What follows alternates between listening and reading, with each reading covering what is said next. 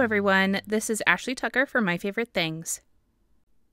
Today I have a card to share with you using the Blueprint 26 die set. This is a really quick and easy card design that doesn't require any coloring. So the first thing that I did is I took this frame die from the set, which cuts this stitched frame with rounded corners on the top or on the bottom, whichever way you decide to put it on your card. And I cut that out of some dark blue cardstock. And then I grabbed a patterned piece of paper from the Diagonal Gingham paper pad, and I used one of the blue ones for that, and I cut just the top of the frame out of that. And right now I'm cutting just the bottom of the frame out of a piece of white cardstock. All right, so I've got that patterned paper piece that I cut, and I'm going to take this other die from the set, which is shaped like the bottom of a balloon, and I'm going to line that up where I want it on my card and tape it down with some Post-it tape, and then I'm going to run that through my die cutting machine. And next I'm going to take the white piece of cardstock that I cut the bottom of the frame out of, and I'm going to line it up on the blue background and figure out where I want to place my sentiment.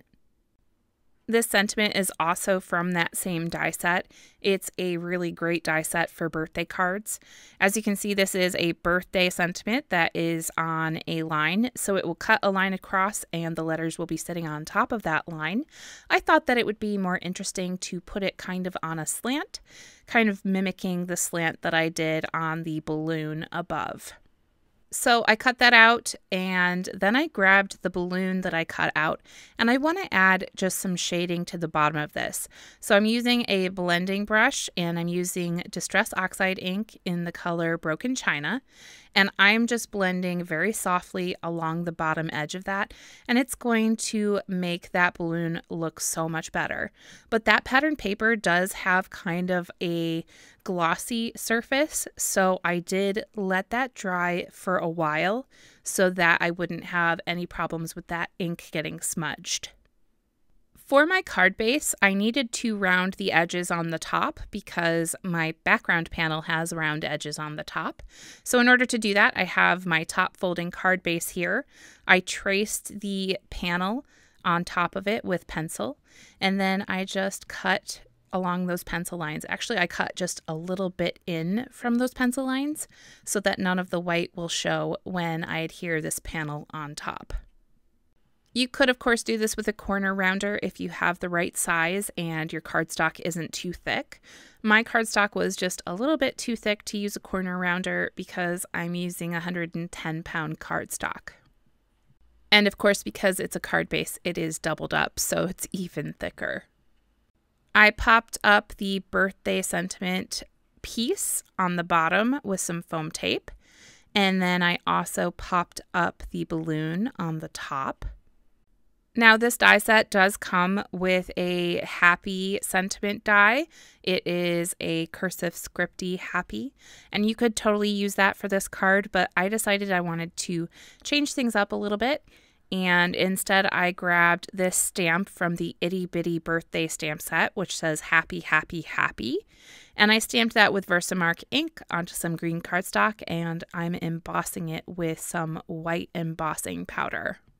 I grabbed a sentiment die and I die cut this out, and then I just want to hit this with just a tiny bit of ink along the bottom edge.